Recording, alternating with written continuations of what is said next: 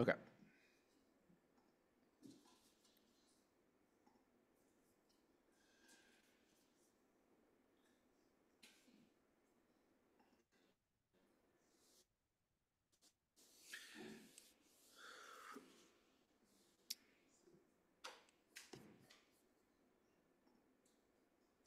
Okay, so for today, you guys, Tuesday was a bit about some logistics, onboarding, kind of overview type stuff.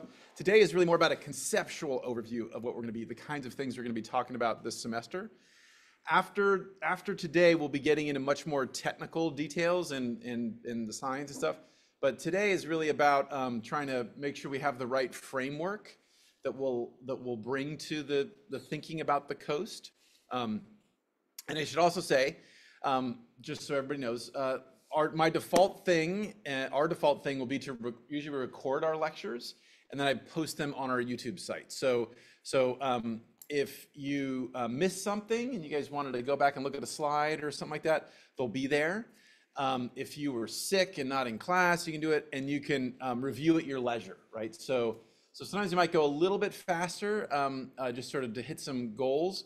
But realize if you're someone that needs a little bit slower pace or like to review stuff more, you always have the stuff on demand. So again, it might take a day or so to get posted, but it will generally speaking be there. And the same goes for today.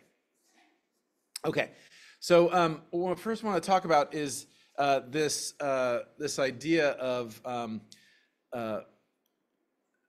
Cimmerian or Caerus. So sometimes we have these issues when we talk about management of resources where something is either always awesome or idealized, or it's always bad or dark or scary. And so the reality is there are awesome, great, super cool things. There are dangerous, uncertain, scary, foreboding elements of these resource challenges.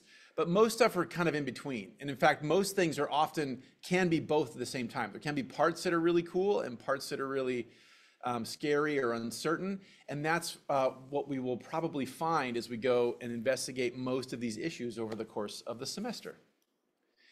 And so we'll start with just about a tour here to cruise around and talk about some of the different types of issues we're going to see. And speak to over the course of the semester. So I played you our Golden Dream song. So here's one that's right in the news right now.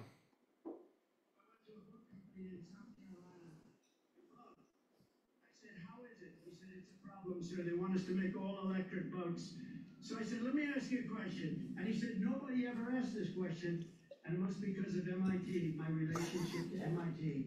Very smart. He goes, I say, what would happen if the boat sank from its weight and you're in the boat and you have this tremendously powerful battery and the battery's now underwater and there's a shark that's approximately 10 yards over there. By the way, a lot of shark attacks lately. Did you notice that? A lot of shark. I watched some guys justifying it today. Well, they weren't really that angry. They bit off the young lady's leg because of the fact that they were not hungry, but they misunderstood who she was. These people are crazy. He said there's no problem with sharks. They just didn't really understand a young woman swimming, really got decimated, and other people too. A lot of shark attacks. They said, so there's a shark 10 yards away from the boat, 10 yards. Or here, do I get electrocuted if the boat is sinking, water goes over the battery, the boat is sinking? Do I stay on top of the boat and get electrocuted? Or do I jump over by the shark and not get electrocuted? Because I will tell you, he didn't know the answer. He said, nobody's ever asked me that question. I said, I think it's a good question. I think there's a lot of electric current coming through that water. But you know what I'd do if there was a shark or you get electrocuted? I'll take electrocution every single time. I'm not getting near the shark. Okay, so first I should say that we're having our first boating safety class this semester. But I will say that, wow, right? Wow. So just about everything that was said there is factually incorrect and not real. But it speaks to a lot of the challenges that we have in the coastal zone, right? So that was a stream of consciousness that was supposed to be about a technical topic, but let's leave all that stuff aside. But the idea of, hey, we're having new technologies in this space, on the land near the ocean near the land. Sometimes those are challenging, but the reality is we actually really understand almost all these technologies. So the notion that a battery on the water would electrocute you is ignorant is one word I could use for that.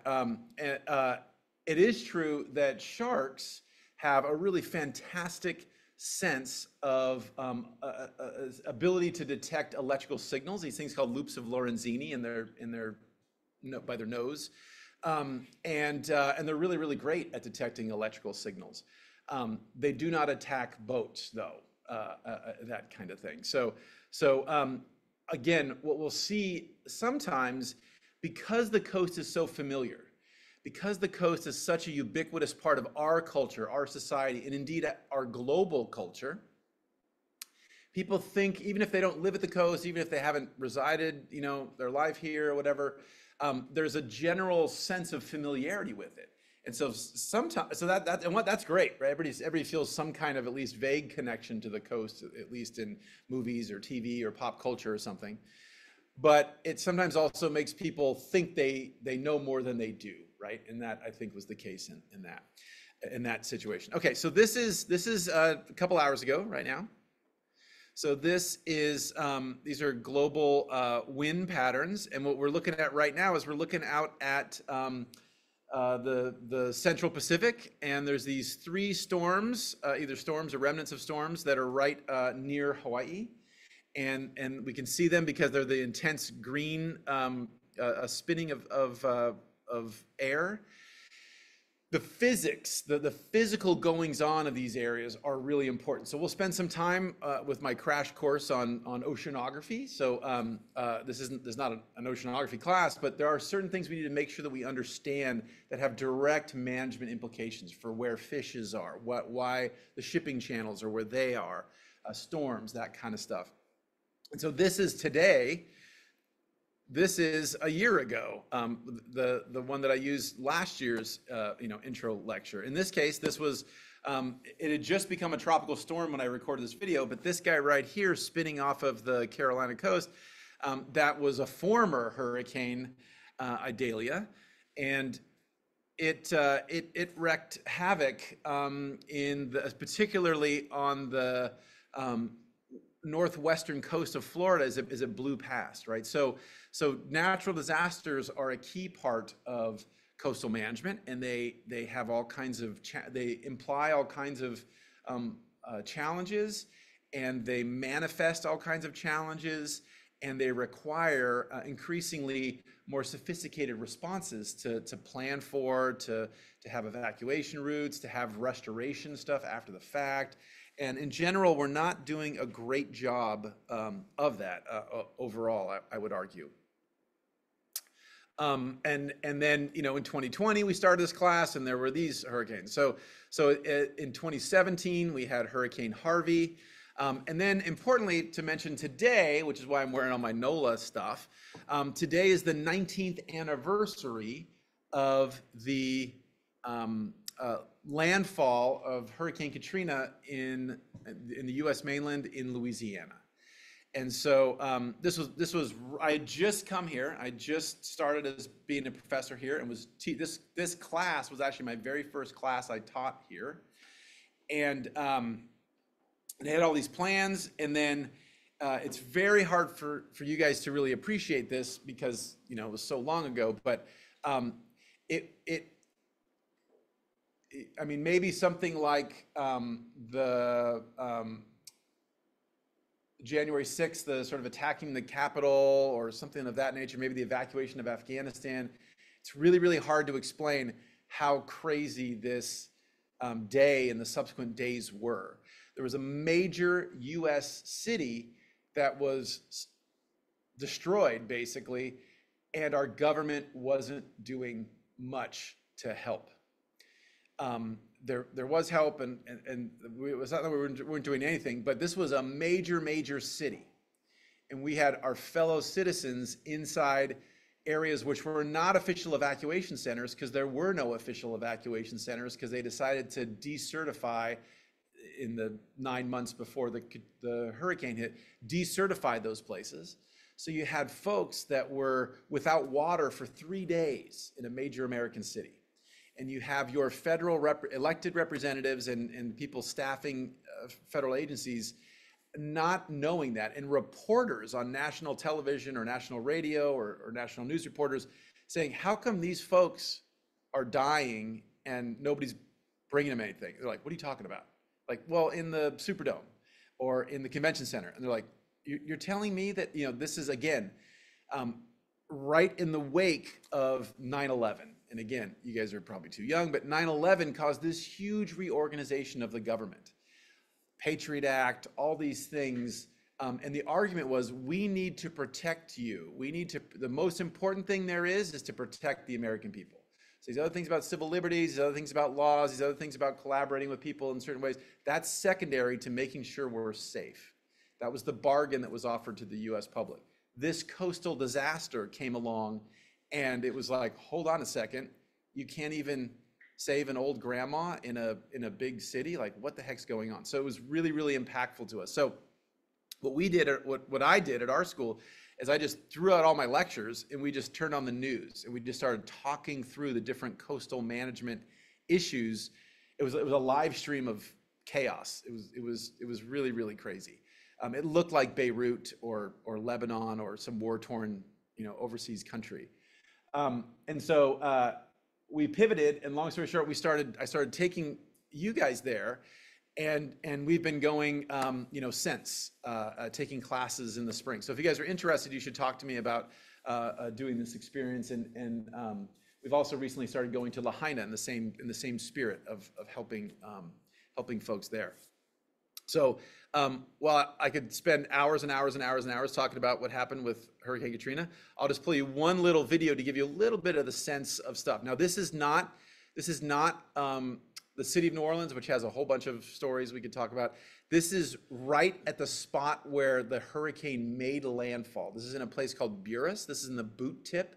The southern part of Louisiana is about an hour drive south of New Orleans. So this is some video, and I'll just play this, and you guys can get a sense of what this part of the coastal zone looks like in this part of the country. We're here in Caerus, Louisiana, near the boot tip of the mouth of the Mississippi River in southeastern Louisiana in Plaquemines Parish. We can talk about resilience in terms of coastal systems, resilience to hurricanes and coastal disasters in a couple different ways. This landscape used to be more like this. Used to be more wooded, swamp, etc. This is even pretty disturbed over here. But for several centuries now, people have been coming in and changing this landscape. And so when we talk about resiliency, we can talk about the infrastructure, but we also need to talk about the people aspect of stuff here. And so a key aspect of that resilience is, can people live a healthy, a rewarding life in these systems? And part of that is making sure people have access to healthy, affordable food. And so we're right here installing this year's food garden on the property of Carol Arsenault, the Arsenault family, and their kids, and now happily first grandkid. And so this garden is a huge resource. So fantastic soils down here, part of the natural abundance of this part of our country. And it's fantastic for growing. It's hard to grow because it is so silty. We have to make sure we have some amendments and things cut in, but if you do that, it's a fantastic place to grow. As we go up and look at this overall landscape, what we see is this system is highly perturbed, right? So the resilience is made that much harder, be it food resilience, infrastructure. So that's the Mississippi River. As we look over eastward, we will see a levee. That levee is the Mississippi River, and then just beyond, you'll see the Mississippi River. Could be some ships in there. It could be blank, but that is a heavily trafficked area, even if there isn't a ship in there this exact instant. So we have the levee on that side, and then if we turn and look to the west, we see we'll see the 23 freeway. But then So on that's other all side the of land that's freeway, there, two-lane that little freeway teeny right now, strip, right? That's all the we land. see another levee. That levee is protecting this landscape from encroachment by the Gulf of Mexico, from the ocean. So we have this little teeny, literally sliver of land. Building resilience is hard when we limit our options. And so when we have not a lot of food opportunities, not a lot of stores where people can get a healthy, affordable, nutritious food, that's hard. When we constrain the landscape so that we don't have the natural ecosystem services that would replenish the soil and act to augment the critters and everything in this whole ecosystem as they have evolved and co-evolved over the millennia here, and that makes it that much harder. As we've abandoned and not supported the human communities here, it's that much harder again to build a resilient, vibrant, healthy coastal system. So folks here in Lower Plaquemines are still here, still working, still fighting a good fight, but it is getting harder to be resilient. This story here is a story that plays out all across coastal zones across the planet, and is something we all need to be concerned with, not just the folks that immediately live here or live next to them. This is a true cultural concern in terms of resilient, healthy communities living in and around coastal systems, in and around areas exposed to increasing frequency and intensity of natural disasters and other stressors.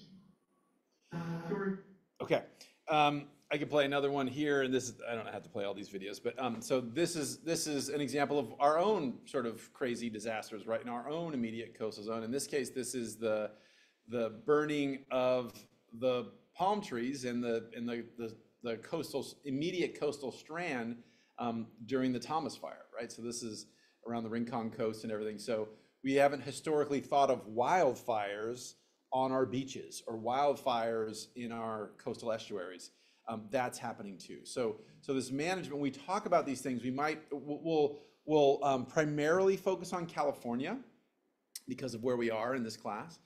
But you know, we'll look at examples from other places and things like that. But realize that while some of the specifics might be a California example or a Louisiana example or a European example or whatever, really the overarching themes, the overarching ideas, the overarching concerns really apply to communities all over the place and settings all over the place.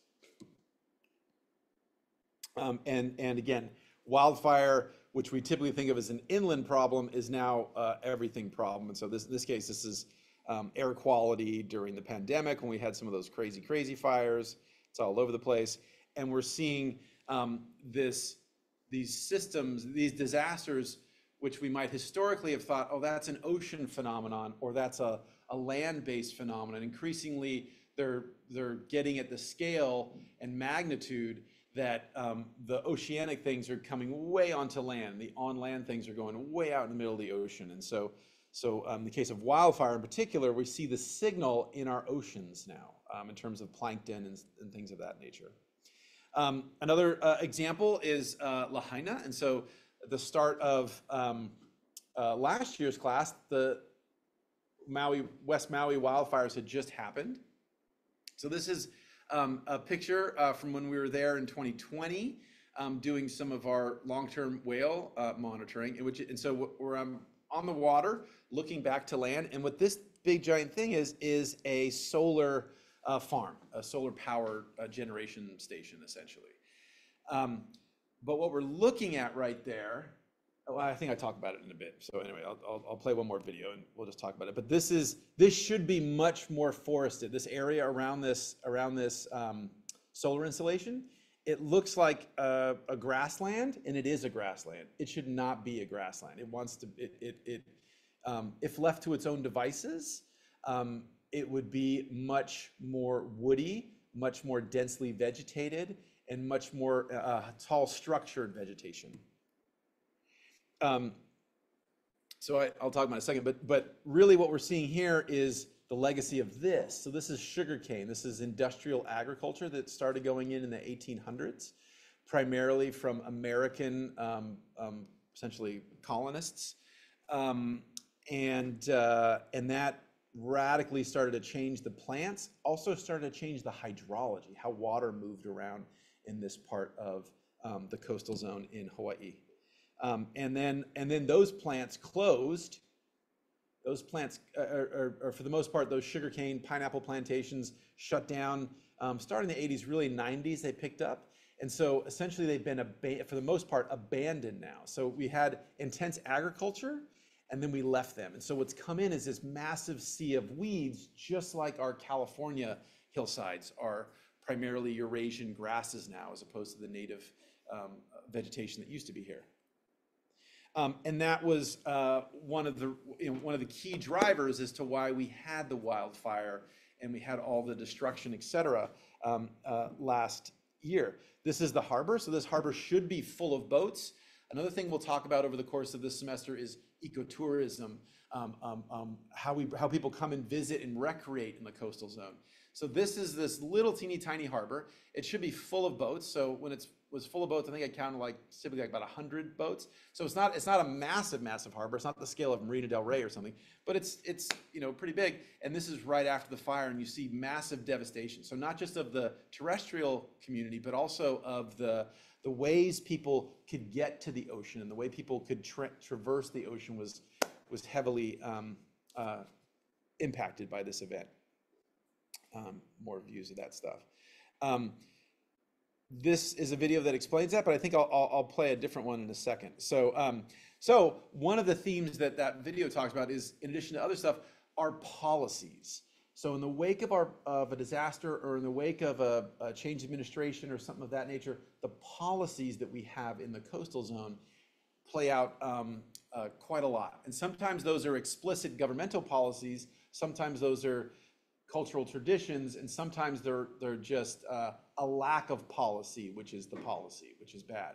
And so one of the big concerns here, as with most of these disasters in the wake of the coastal zone, is folks marginalized, and then folks that don't have a lot of resources, and then something like this happens, they don't have the resources maybe to immediately respond and start to rebuild or start to recover. And there's often people there that are like, hey, I'll give you some money. Can I just have your land, or can I just have your property, or can I just have your boat, or can I just have your whatever it is, and I'll give you some money.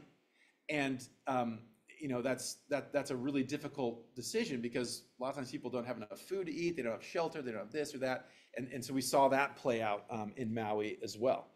There's all kinds of culture, though. While we won't focus on our culture, a lot of this culture will come through in our policies. So I'll play just a little bit of this video. This is from several years ago. This is on the Big Island, but this just shows an example of the kind of a deep culture we can see. Who you are and where we are. Okay, hi, I'm Betsy. We're at California, Uncle Robert Alba Bar. This is my jury table, and I'm about to tell you about myself. Go. Okay, these are the 4 different types of opinis that we have in Hawaii. Opinis are Olympics. Right. The Makai Auli is above the waterline. The Alba, the Alina Lina is at the waterline. And the Kuele is below the waterline. So below, above, And at.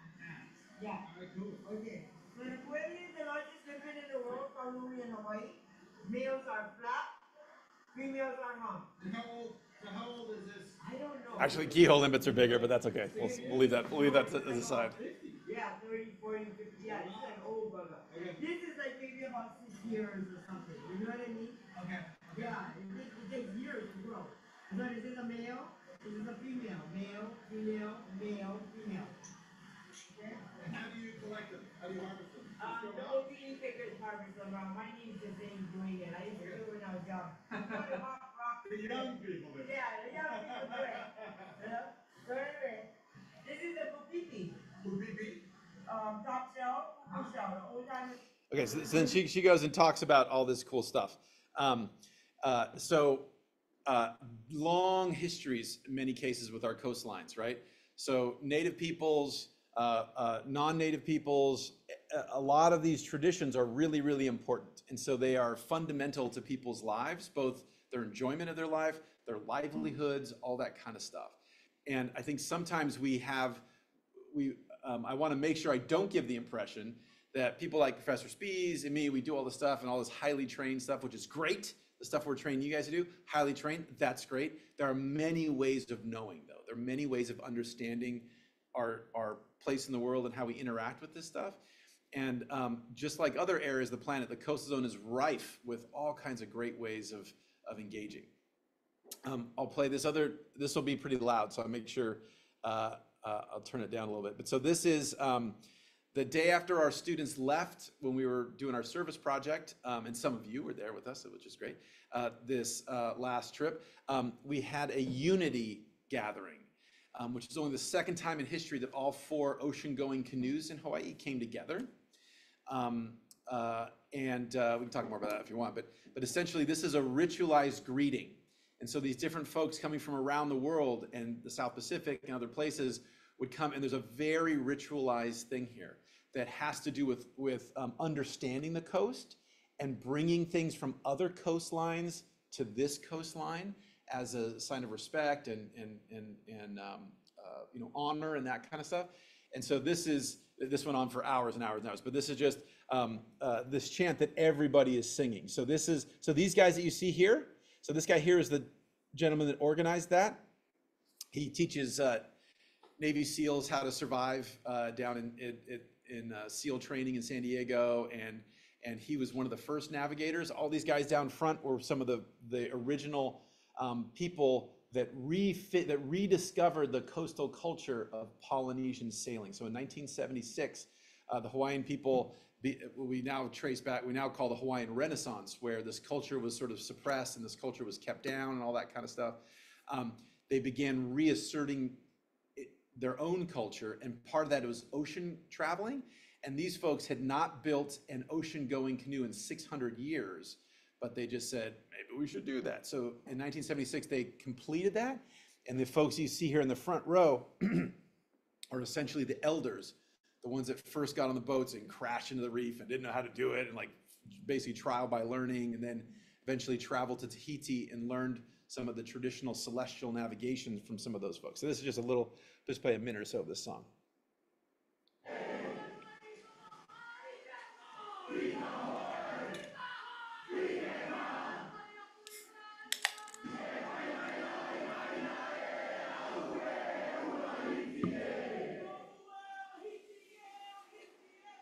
So it's a call and response.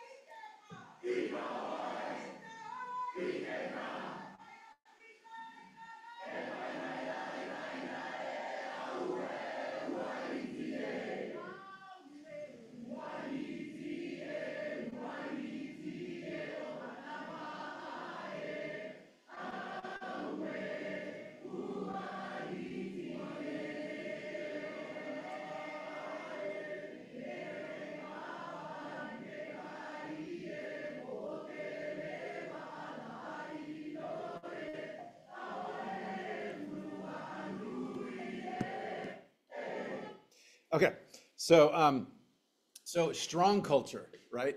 So sometimes we also have the opinion of some of these, like in Louisiana, some of these coastal communities are marginalized because of housing prices and because of rising sea levels and all that kind of stuff, and that absolutely is the case in some places, but only some places, right? So this culture is strong, right? So these coastal people know who the hell they are, know what they want, know how to be responsible stewards of the resources and stuff, and they're not quiet. I'll just say that, right? And so there's all kinds of wonderful ways of knowing, and there's all kinds of cultures and ways of interacting. Want to make sure that even though, again, we're mostly going to talk about the technical side of stuff here, stuff that Dr. Spees and I work on. But there are all kinds of great energy and great solutions that are coming to a lot of these management challenges that we'll see from various ones. So I'll play one more, and then that'll be my last video. So this is just a quick summary of all those things I told you, but I think it encapsulates a lot of this issue. Questions so far? Is this making sense, you guys? Any questions so far? Okay. So this is the last long one we'll play, and then we'll get into talking about stuff in California.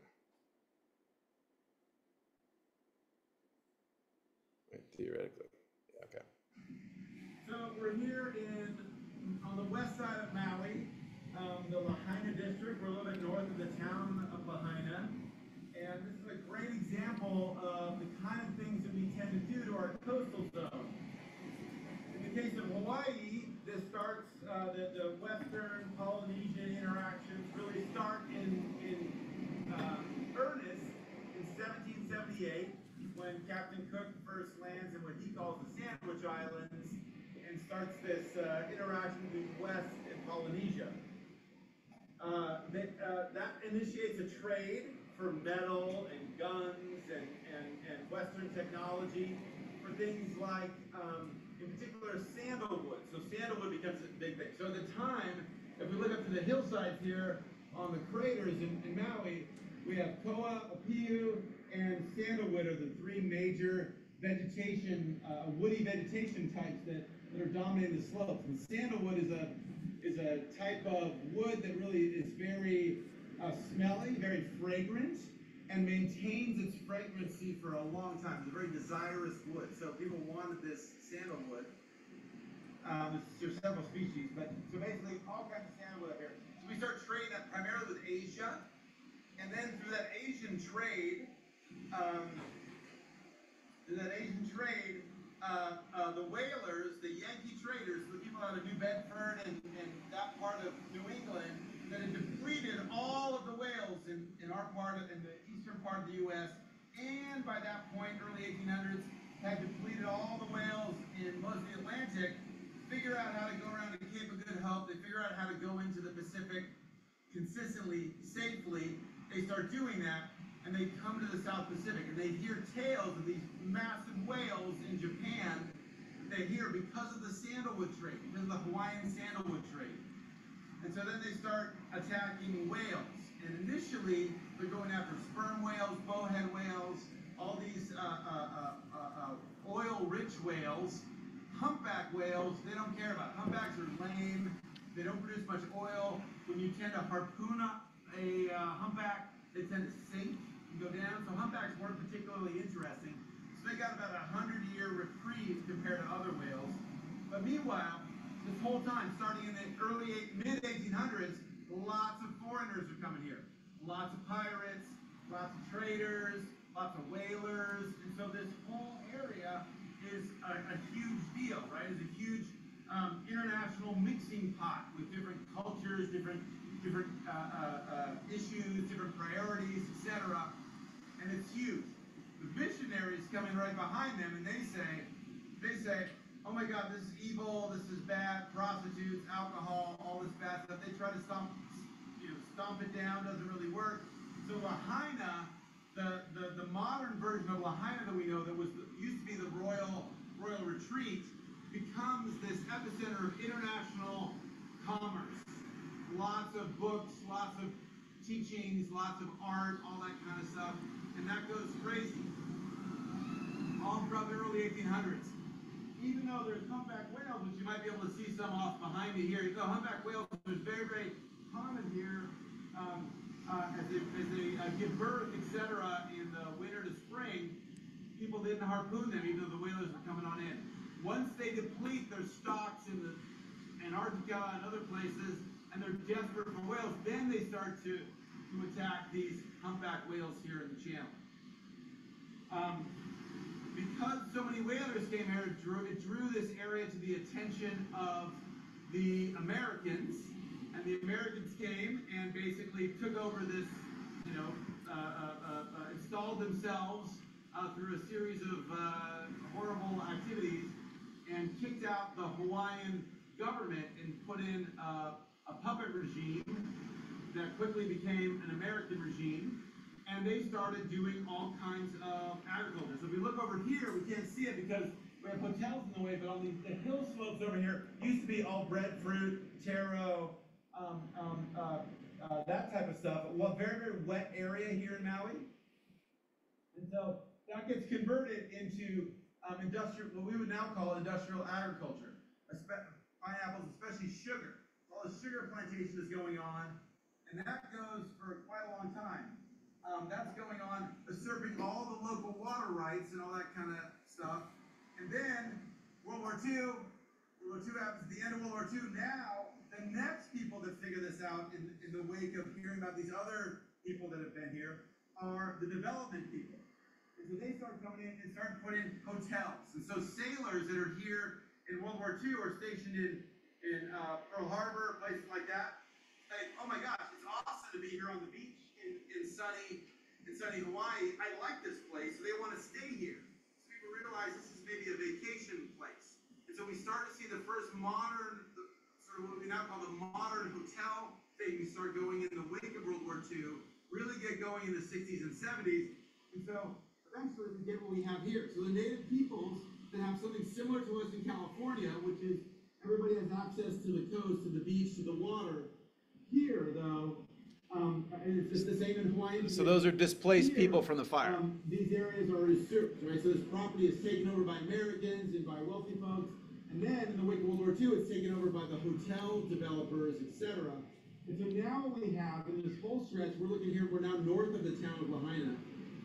Pretty much, this is about a 2-mile, 3-mile stretch of hotels. It's Hotel 1, into Hotel 2, into Hotel 3, into Hotel 4, etc. And while there is public access points here, we just walked down a public access point. It's mostly tourists here, right? It's mostly tourists. This is not a beach for Hawaiians per se, even though we have a Hawaiian flag right here in protest. We have the Hawaiian flag, Hawaiian state flag. It's flown upside down in protest of current practices here. But even though we have this flag here, this is really not optimized for local Hawaiian use. This is optimized for foreigner tourist use. And this whole economy has now been built and wrapped around tourism. So this beach, this system, is what everybody wants to come hang out on. People want to come here from Wisconsin, they want to come here from Europe, they want to come here from wherever, hang on this wonderful beach, beautiful palm trees, go snorkel, go see the warm water, all that kind of stuff, which is not a bad thing. But when you have miles and miles and miles of this that the native folks can't use, maybe that's not a good thing, right? Maybe we've given too much over to the developers. Okay, you guys get the idea. Okay, I'll skip this one since we don't have to talk about that. So, so all those themes, that's sort of our class in a nutshell, right? So that is political decisions, that is displacement issues, that is changing the ecology of the coastal zone, that's economic things developing and then adding new pressures, all that kind of stuff we'll see over and over again in different settings. One of the, we won't get to this today, this will be next week, but one of our first lab activities will be looking at an example of ecotourism from Hawaii, in this case from the Big Island, not Maui. But in this case, this is a relatively sustainable type of ecotourism where people get to go check out these really cool giant fish, these manta rays. And it's become a huge thing. This is when one year I took our coastal management class to Hawaii and we saw this stuff. Another key theme that we're going to see, especially as sort of the latter half of the semester, is in particular our food provisioning in and around the coastal zone. And so this is a shot from a couple years ago just off of PCH. So I just pulled off the road and recorded this. It's November of 2018. And we see here, looking just off the coast of Malibu, we're just about at the bottom of Yerba Buena Road here on the edge of PCH, and we see this very large squid fleet. So our most, in terms of the number of individuals harvested, in terms of the gross poundage of seafood landed in California, our squid fishery is number one or always close to number one for the past many years. So these guys are going out in these boats that have these very large lights what we're seeing right here at sunset. They've activated these lights. The squid are phototactic, so they're going to swim towards the light. So the squid are attracted to these lights. So these lights are essentially mimicking the moon. These guys are going to deploy hooks, and they're going to capture the squid. In this case, mostly we're talking oligo market squid. Okay, we don't need to talk more about that, but you guys get the idea. So so has anybody taken Dr. Steele's fisheries class last semester? So you guys heard Professor Gallipo talk about the squid stuff? Yeah, so cool. So so a really fantastic fishery, a very sustainable fisheries, the squid fishery, but as with all of our resources, needs to be well managed, and there's maybe some improvements we can do to make it even more sustainable over the long term. But this is pretty crazy. I mean, most of us wouldn't suspect that we have, like, one of the largest fisheries in our state just off of our coast, because it mostly happens at night, right? It mostly happens when we're not seeing it. And while there's sometimes like this tied in near our coastline, a lot of times they're off on the Channel Islands, Catalina, that kind of place. So they're not quite right in front of us. And also a fantastic example of lameness of our policy in terms of energy. So 50 years ago, all of this squid that was captured here in California waters was processed here. It was, we brought it on shore, cleaned it up, whatever, and then sent it to restaurants or whoever's buying it. Almost none of that is handled in California anymore. So if we want to go down to the docks in Ventura or something, or San Pedro, or Santa Barbara, we could probably buy some, fresh squid, which is great, right? Okay, cool, buy that. But just about all the rest of it, even though we go to Albertsons or go to Vaughn's or whatever, and we buy market squid, and it says California, we're like, cool. What happened with that squid is it got captured by these boats, brought back to shore, flash frozen as a solid individual, put on a long haul freighter, shipped to China, thawed, gutted, cleaned out, and then either just washed, or if it's going to be cooked, like steam cooked kind of thing, repackaged, put in new boxes, refrozen, put back on other ships, and long haul freighted back to us, and then we get it. And that's all because because of the labor prices and things of that nature, and the lack of the same level of environmental regulations and labor stuff like that in China, they can do that for, it's like 20 cents cheaper a pound or something like that. I don't know what the current numbers are. And so therefore that we've decided to gut all of the squid processing facilities here in California. So that's because we don't price carbon, right? If we price carbon, what the impact of all that shipping and all that burning of fossil fuels to move that stuff, and all the energy required to move that relatively cheap seafood item from one side of the Pacific to the other side of the Pacific, do some stuff to it, refreeze it, and then move it back, it wouldn't be worth it. But we've, as a society, we've chosen not to do that, right? We've not really internalized the cost of carbon emissions. So that'll play. We'll see that as we get into these issues as well. So seafood is really cool. Okay, questions so far? Okay, yeah. When you say fishery, so does that just mean anybody who captures fish commercially? Excellent question. Okay, so fishery or fisheries is a generic term for anything. I mean, there can be technical definitions in certain contexts, but generally speaking, the term fishery refers to anything we take from the ocean. So it usually refers to the organism itself, so the fish. But a fishery could be a fish, could also be an invertebrate, could also be algae. So we talk about the crab fishery, even though a crab's not a fish. But then, so that's usually what we mean. But it can also, like you're saying, could also refer to the people doing it, the business of the extraction and the shipping. So the term refers to the removal of seafood from the ocean in the processing. So yeah, good question, great question. Cool. Other things you guys are wondering Okay, so maybe I will. Let's see, where's the good stuff? Okay, yeah, we'll just pause here. Why don't we take a quick 10-minute bathroom break, and we'll pick it up in a couple minutes.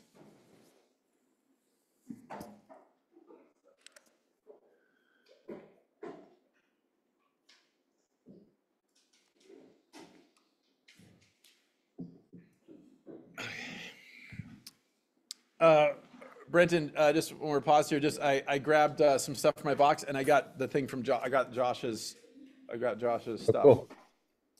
So I got it just for a class. I haven't looked through it, but I think it looks like each one's an envelope, so we can probably just hand out, an envelope to each student. Cool. Do you have your boating card? Historically, I did. I don't know where it is or anything, so I can't call it up. So I might have to do it myself. Yeah, if there's extra ones, I might just do one because I I don't think I ever got the official boating card. I know there was like age brackets where I didn't have to, I don't think I have to get one until like 2028 legally or something like that. So Really? yeah, so when they came out with that, it was like if you're, 16 to 20, you have to do it within the next year or two. And then if you're 20 to 25, you have to do it in. So if it's essentially saying like if you're 35, 40 years old, you've been driving boats, we're not going to require you to like go do it immediately. But I think I'm coming up. When I was looking at it, it said if you're over 60, you also don't need to do it. Yeah. So I'm not over 60, but I'm getting close. Yeah, you might be, I think yours might be like 2030 though. Boating Yeah, the card old farts. age.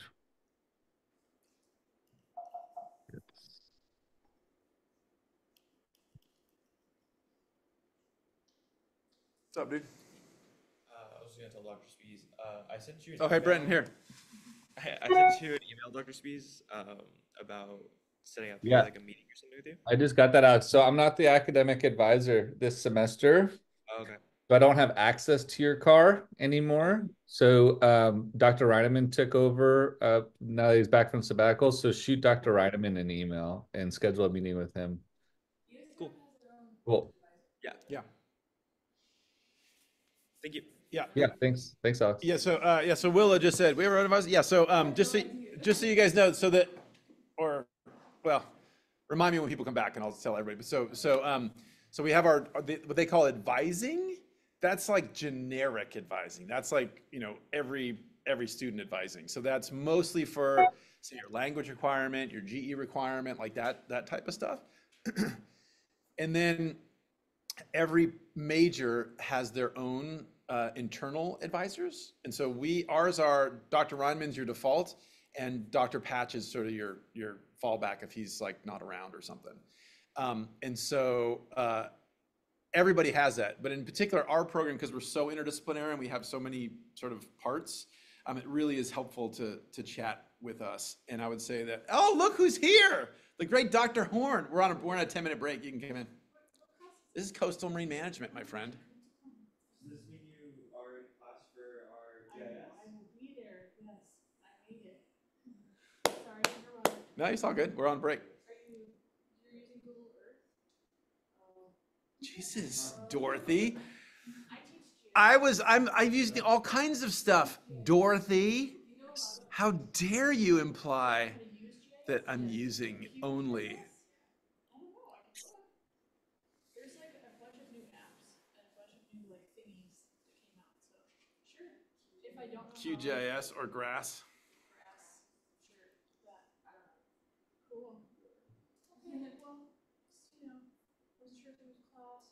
How long? When you teach till? Till midday. Okay, so like till. Yeah, but if you need something, you want to plop down, whatever. I didn't know that we had our own advisor. Yeah, and the other thing you should know is what we started doing this about. I want to do that, Brenton. We started doing that about a year and a half ago or so. So I don't remember when you guys start to register for classes, like early November or whatever it is, or mid-November, whatever. So like a couple weeks beforehand, a week or two beforehand, we've started having pizza parties. Gonna be So- on the Halloween, I think it's Halloween day or that Thursday. We scheduled that party. I'm done on that day because I think it's Saturdays. Oh no, cool. Oh cool. Well, I thought Sackness was in November. It's the end of October. Oh, okay. So okay, good. So I want to. Will remind me when everybody comes back. I'll say that. But so then you're gonna miss one of the most fun ESRM events of the year, which is our annual Coastal Halloween costume contest. Wow. Yeah, that's okay. You'll miss it. That's fine. Anyway, so we'll have our costume contest, and then right after that, we'll have, because we end at noon, we'll have the pizza party. And so, but it's okay if you're going to be away. You guys can always talk to us. But the idea is we just try to make those, and it's just essentially a pizza party, and then Dr. Patch will say, hey, next semester we're teaching oink, oink, oink, oink, oink, and oink. And then we just throw it open, and most of the faculty are here, and you guys can come talk to us. Hey, so I think I'm thinking about taking blah, blah, blah. What about blah, blah, blah? So it's just a way to help us help you with the advising stuff. But again, you can meet with Dr. Reineman or Dr. Patch anytime to talk about planning stuff. Okay, just because I'm supposed to be graduating in the spring, and I was under the impression that conservation biology was going to be taught in both semesters, but someone told me yesterday it's not going to be offered in the spring, and so now I'm freaking out because apparently the class is super full, and I don't want to go back. So that's a great question to talk to our advisor. That used to be my problem to solve. Unfortunately, it's someone else's challenge. But yeah. So do you have that time window free to take the class? I would have to swap with one of my classes, but Is it a class? Is it an ESRM class that you need too, or is this another? it's an ESRM elective, but I'm sure there's going to be electives offered. Yeah. What elective is it? Environmental communication. Oh, okay. Yeah. Because So, I was going to take environmental ethics, but that class I didn't. yeah. So I would say, have you emailed Dr. Steele? About cons bio? No, because I just heard about that yesterday. Email her, like today, and just say you're just talking to Dr. A, and he was saying that we're probably not going to be offering cons bio in the spring.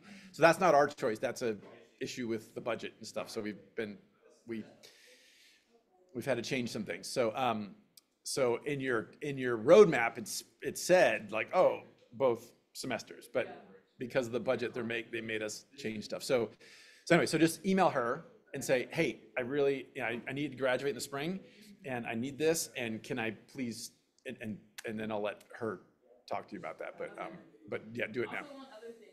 Last year for the Maui class, we used to like upload letters for the professors. Can I still do one for Dr. Wiles? Totally. Just because. Totally. So I told you about Sackness. She was the one who told me about Sackness on the lab trip. Totally. And she told me that I should apply for the job. That'd be great. And this, and then yeah. That'd be perfect. Yeah. And I also got to do my really cool research summary. I love it. Thanks to Dr. Wiles. I love it. Okay, are most people back? 1, 2, 3, 4, 5, 6, 7. Okay. So I'll just kick this off.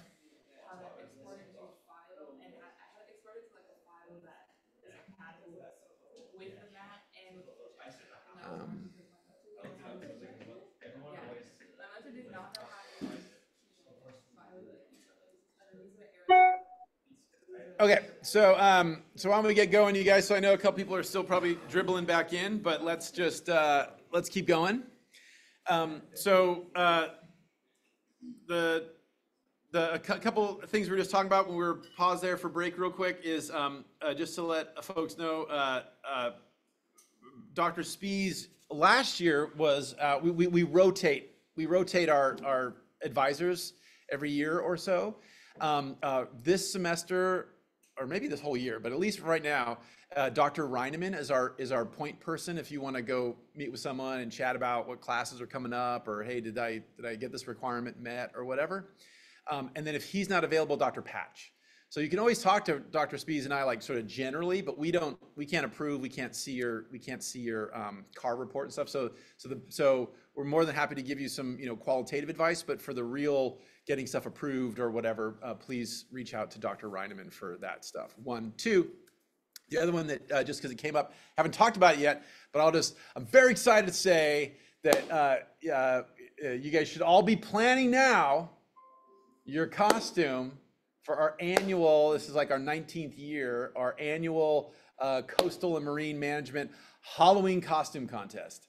So sometimes it's close to Halloween. This year it's actually on Halloween, so it's epic. So no pressure, no pressure. But I'm just saying, I'm looking for some kick butt costumes in 8 weeks or whatever the hell that is. So yeah, so start planning now. I'll just say that there's two categories. One is just the best overall costume, and the other is the best illustration of a coastal or marine management theme. So that's as broad as you can possibly think of it as. Could be a critter, could be an activity, could be whatever. So you guys can start when you're bored this weekend, not sure what to do. You can think about what would be a cool costume. Okay. All right. So let's keep going here. We'll pick back up with this stuff, with our intro to sort of the big picture here. And I'll just say that another key theme that we're going to see throughout the coastal, throughout this class is that diversity is really the norm. So these are just a few things from my office that I grabbed to just take a picture of. And just to sort of illustrate that. So one, here's an F-bomb, because I apologize, you guys, but I sometimes swear a lot. I'm sorry, I shouldn't swear a lot, but I often drop F-bombs when I talk about coastal marine management. This is definitely something that's true in the coastal zone, because it's expensive, because it can be trying at times and very diverse, and things that we're not used to seeing when we move to another site and things like that. Sometimes things look hard, sometimes things look challenging, sometimes things look like work, but all of them are really worth engaging in. And I think you know, because we live here, we sort of appreciate that, but I think it's important to say. Fantastic art, all kinds of critters. This piece of coral is a fantastic thing. So the largest biogenic structure on the Earth is the Great Barrier Reef. And you can see it from space. You can see that life is so cool that it's making things that can be seen from a satellite. And unfortunately, many of our coral reefs are under threat. Well, as I mentioned before, we'll be talking about the food provisioning and the important protein sources and stuff we'll get from the ocean later in the semester. And we think about that in terms of typically food, but it also comes in other forms. So this Save Our Shore is beer. One of the key things we use to help make beer smooth is adding alginates and things like that come from things like giant kelp and other algae. Life has been manipulating the coastal zone for a long time. This is an ammonite. This is a fossil.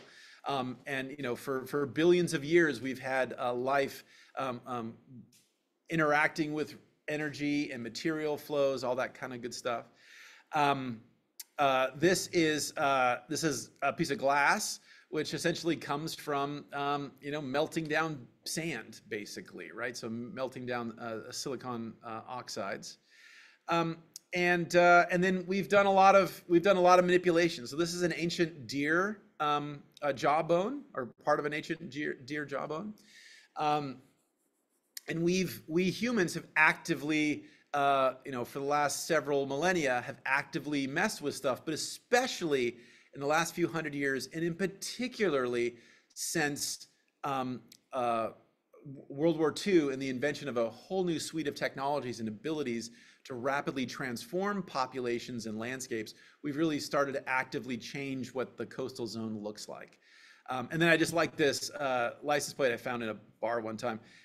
But I really like because it's sliced up. It's all these different things. And that's how I really think of our coastal zone. It's really diverse, and there's a bit from over here, there's a bit from over there, there's something coming from the air, there's something coming from far away, there's something from coming nearby, and it all comes together to craft the thing that we have before us.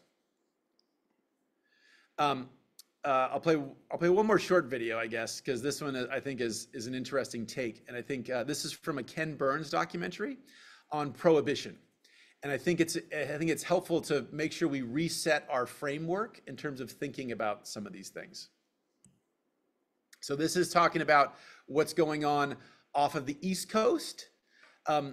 So again, people were worried that people drank too much stuff.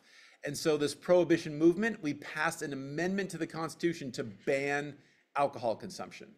And this is what happened. George Remus and Roy Olmsted were not the only Americans building fortunes by getting around the law. William McCoy, a Florida skipper, pioneered the rum running trade by sailing a schooner loaded with 1,500 cases of liquor from Nassau and the British colony of the Bahamas to Savannah, and pocketing $15,000 in profits from just one trip. Smuggling was not difficult. The 48 states had a total coastline of more than 5,000 miles, more than 35,000 if every tidal bay and twisting inlet, Salty Creek. We would say 35,000 miles. It's quite diverse. At first, the United States Coast Guard had only 55 vessels capable of patrolling more than a few miles from shore. Soon, scores of other seafarers were following McCoy's example, sometimes outfitting their boats with powerful aircraft engines so that they could easily outrun any Coast Guard ship. The trade transformed the Bahamian economy. When the United States government complained to Britain that American law was being undermined by Nassau officials, the man in charge of the British Colonial Office refused to intervene. Winston Churchill believed that prohibition was an affront to the whole history of mankind. From the tip of Florida all the way north to the coast of Maine, a permanent picket line of rusting freighters, tramp steamers, and converted submarine chasers tossed at anchor just beyond the 3-mile limit of U.S. jurisdiction. We'll talk about that next week. This chain of floating liquor warehouses was called Rum Row. Every evening after dark, fast-moving little boats carried cargo to drop-off points on shore. When people would go to the beaches on the south shore of Long Island or on Virginia Beach, on Cape Cod, you could see it. You just see these enormous boats. A person remembered said it was like at night, seeing the lights of the boats, it was like seeing a city out there. They were that thick. Bootleggers. They would dump cartons of liquor that floated somehow and then came ashore, and then the owners would have been notified and they would come down to the beach and wait for the liquor to come in. And it would be marked in some way that meant it was for them. I know I had friends who lived on that shore who said if they got up early enough, they could get the liquor and take it to their house and steal it from the man who was waiting for it.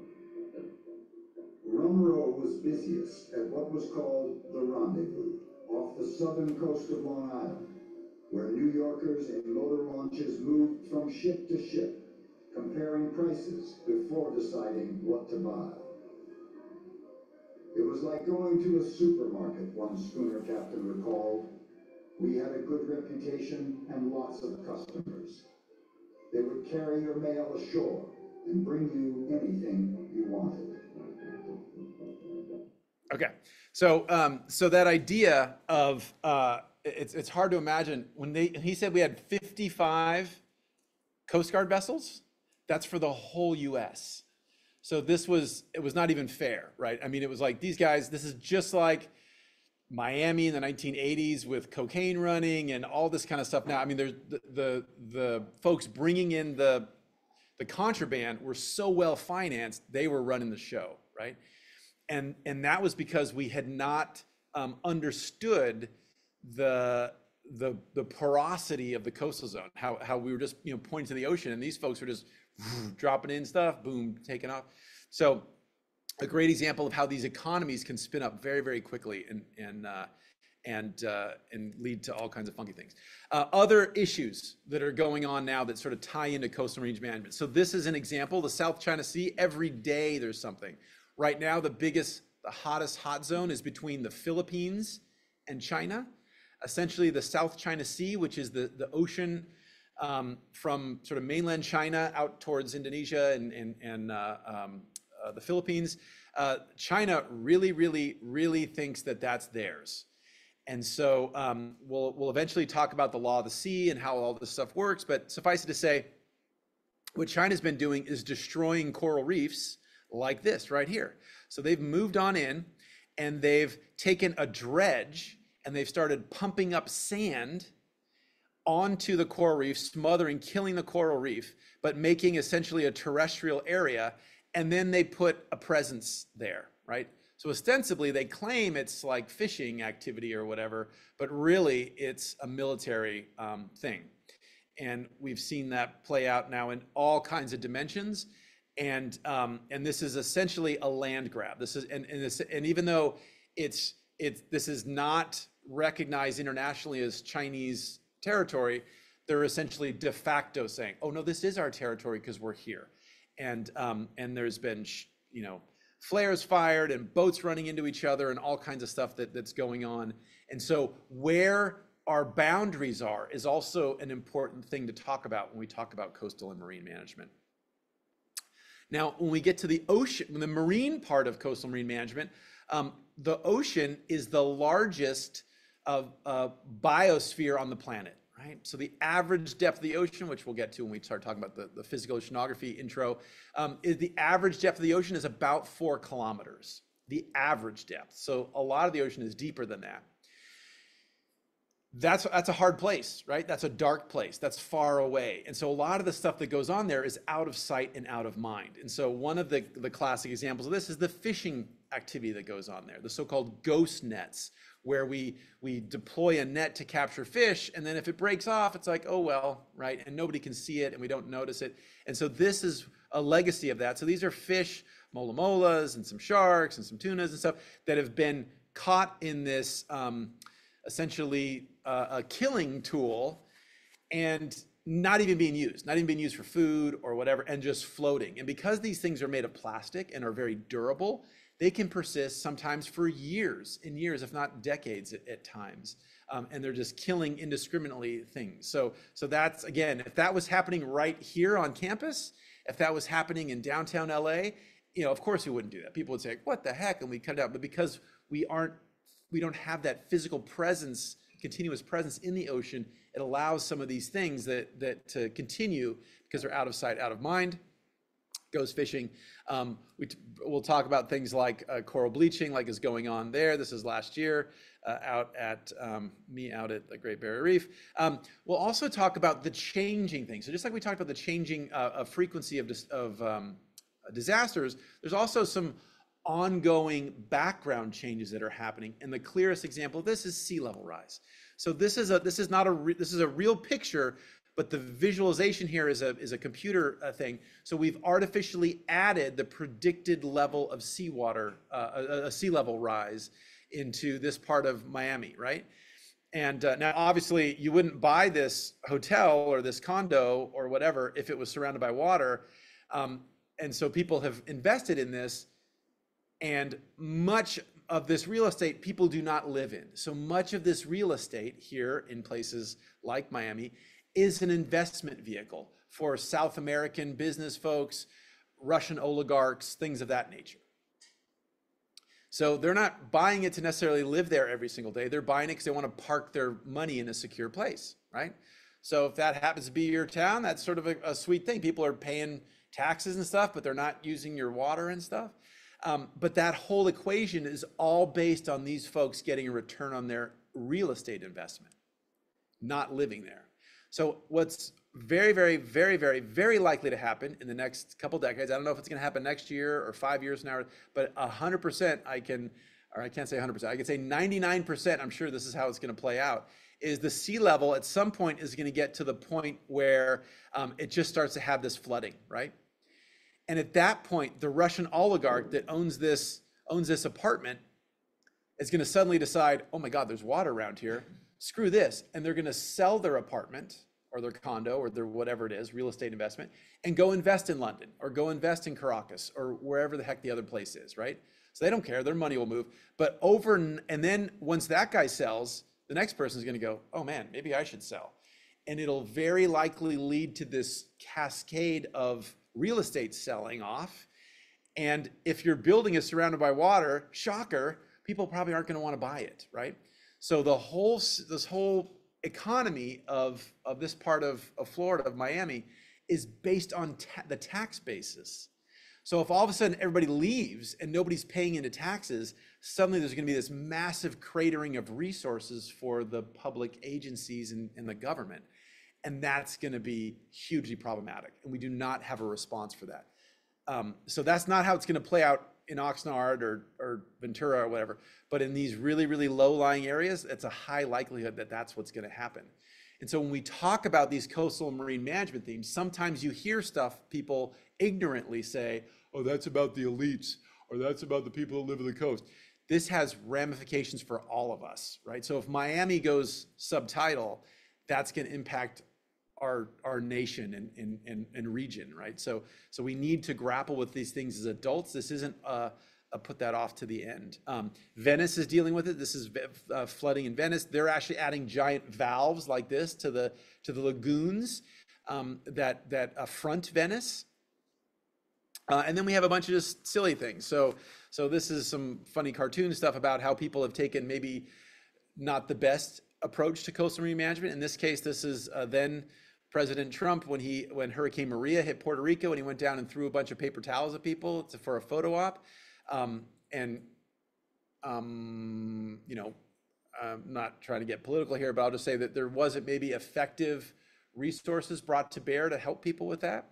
Another unfortunate example was the then, and this was a couple years before, but this was the then governor of New Jersey, who, because of a budget crisis, shut many of the beaches in New Jersey are state beaches. And because they had a budget cut, they shut down the beaches, no lifeguards and everything. So they said the public could not go to the beaches, except he wanted to go to the beach. So he took his family to the beach. So when the whole population of New Jersey couldn't go to the beach, he and his family went to the beach, and a bunch of reporters went and took photos of him. And so that's also maybe not a great thing, right? If we all can't use these resources, it's probably not a smart thing for you to go use it for your own private thing. We have a history of exclusion and disenfranchisement, especially in places like Southern California. And so we'll be talking more about this, but this is Bruce's Beach. This is this area in Manhattan Beach that is a poster child for stuff we'll talk about shortly. But essentially this was at the time considered like not a very desirous area. And this African-American family bought some land and then got their friends to buy some land. They said, hey, maybe we can do a sort of a community here and a recreational place. And that went on for a little bit until the existing power structures decided, oh no, we want that. And so they used eminent domain to take their property. And again, we'll get into this story, but it's a still unfolding story, but it's a key marker of the thing we'll talk about next. And the same thing goes on all over the place. This is in another similar example in Australia, where traditional folks managed to make a living in this area that originally was considered sort of junk land or not really desirous land. And then when the powers that be decide, oh no, this is great prime oceanfront property, those folks are displaced. We need a lot of objectivity to deal with the stuff we're going to talk about in this class. All kinds of things we can skip around. There's still also, though, I really want to make sure I say this before we get into the next subject. It's awesome. The coast and the ocean is awesome. It's such a just effing cool place. So what does this look like when you guys look up at the screen? What does this appear to be? Like a sea cave. Yeah, totally, right? Yeah, I agree. This is not a sea cave. This is all underwater. So we're looking through water. So this is this crazy brine pool. So this looks like air, this is water. And this stuff that looks like denser, it looks like little waves, there are little waves, but the waves are between this chunk of water and this chunk of water down here. So this is an undersea brine lake. Crazy cool stuff, crazy cool stuff. I mean, these are amazing parts of our planet. Check out this thing. This is not a prop. It is a prop, but it's cast off of a real crocodile, right? Some of these crocodiles, saltwater crocodiles, can be 12, 15, 18 feet long. I mean, they are crazy. We still have amazingly cool critters like turtles and things like that. Turtles are getting, whacked, and they're not the numbers they used to be and stuff. But so what? There's still amazing wonder in our oceans and in our coastal zone. And awesomeness still exists. So this is, I might disappear for a little bit to, and Dr. Spies will give some lectures for some of our work in Turkey, but you know, all kinds of crazy cool wildlife at the coast. And this is us anesthetizing what we would call a grizzly bear. They call a brown bear. And there's still awesomeness. And there's still, and that awesomeness is tied back to the management. So our culture influences the ecosystems, and these ecosystems influence the culture. And so this is my grandma on a beach in Hawaii. This is a hula dancer, and the hula dancing and the cultural interpretation from the coast is all intertwined. And now we use hula to communicate ways to manage the coast to different groups of school kids and stuff. And so then I'll just say that I'm coastal. So we're gonna turn to I know you guys have been sitting around for way too long. This is much too passive an intro lecture for you guys. But I'll just say that I'm coastal. So we heard a little bit about Professor Spies. I'm coastal. This is back when I had more hair in graduate school, but I still always did dumbass things. So this is me running on I had run where you're not supposed to run down at the dock. My project was doing diving. And I put my hand through my mask and cut open my hand. So I've been doing dumb things at the coast for a long, long, long time. So this is a little bit of me. So I grew up right looking over the ocean. So I was born in a hospital in a place called Daly City, just like up in San Francisco, that the hospital overlooks the ocean. And this is my family's first house. And this window looked out at the ocean in essentially affordable housing. My parents bought that house for $26,000 in the very, very late 60s, right? So this was a lot of money back then, but this wasn't 100 times my income. So things have changed. So back then, the people who lived in our neighborhood were all working class and folks that didn't have a lot of money. That has changed, right? This is my family in a lava tube in Hawaii a few years ago. This is my dad. My dad's an artist, and this is a sketch of him that Tony Bennett did of him when they were talking about San Francisco. They were sitting in a place overlooking this famous view. My parents worked at the coast when they were kids. So my cultural ancestry is people that work. This is a place called Playland at the Beach. We'll see that a little bit more later. But this is an entertainment complex, in this case by Ocean Beach in the city of San Francisco. We had similar things in Santa Monica, similar things in San Diego, similar things in Santa Cruz, all that kind of stuff. And this is my family again at the beach. This is us checking out elephant seals. This is my dad was in the Navy. My family has a history of naval service. This is my dad's Navy card. My son is finishing, he's a senior like several of you are, and is studying things in the ocean.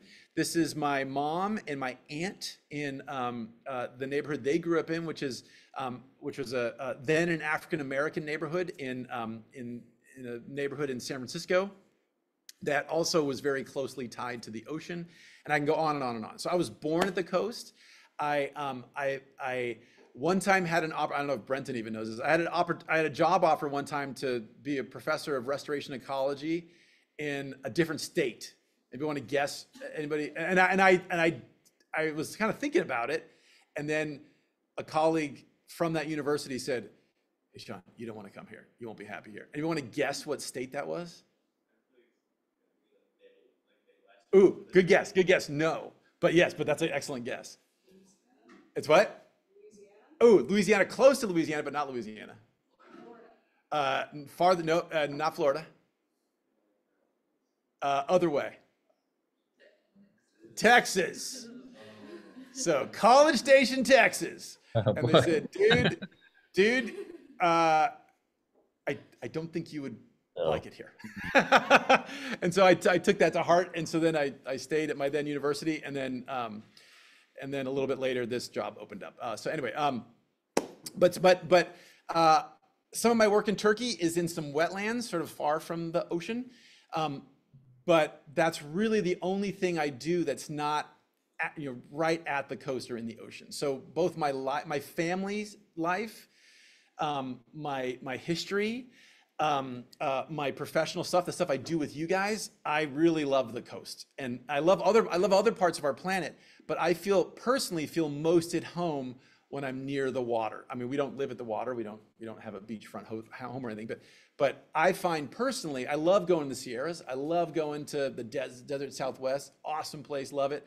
But I personally, just me, I love to visit. I couldn't live in those places. And so I really appreciate my friend that said, yeah, dude, don't come to College Station, Texas, because I don't think you'll be happy. And it's true. So I really love the coast, and I'm really stoked that you guys are involved with this stuff. Okay, so you heard about Dr. Spees, you heard about me. Now I want you guys to introduce yourselves to each other. So take a minute and groups of 2 or 3, just sort of spin to each other, and we'll just take about 5 minutes. But I just want you guys to introduce yourselves to your bud, and talk about something you did this summer at or near the coast, and then maybe some of your thoughts about getting all these things we're just starting to talk about. So that'll be the first thing. We'll take about 5 minutes. I'll start my timer, and you guys just start chat.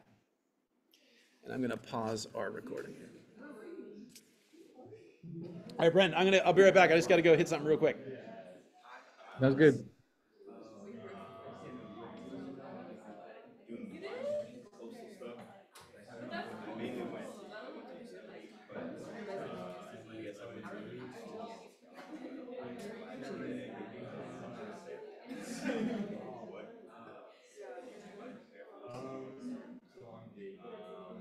This is my last semester here.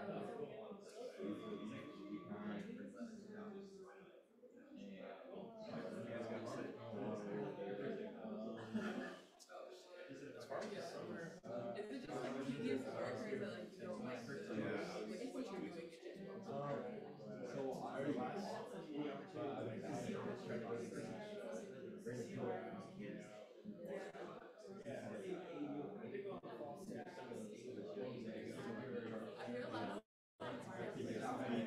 Super active this summer.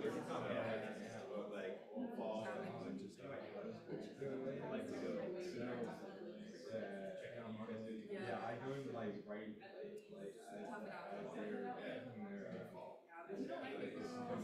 Those days because there's not a lot of Are you ready for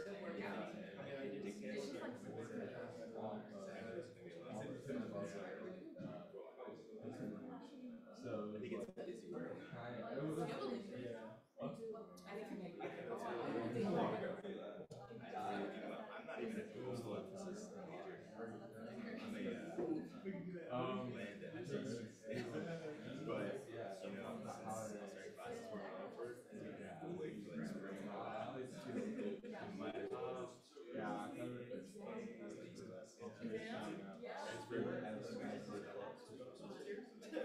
So realistically, it's like I live in but mainly lived in LA County. I was born up north,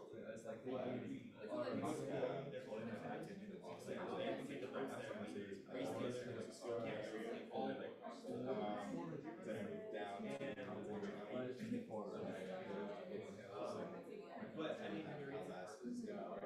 well, maybe they let you